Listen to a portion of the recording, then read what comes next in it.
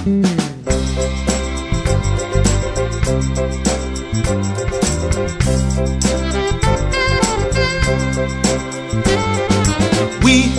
the children of this generation, say to the leaders of every nation, lay down your weapons without hesitation.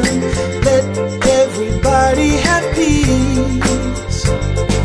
There's no reason for your invasion.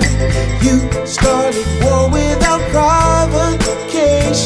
So we're gonna fight for our liberation till you let our country be free.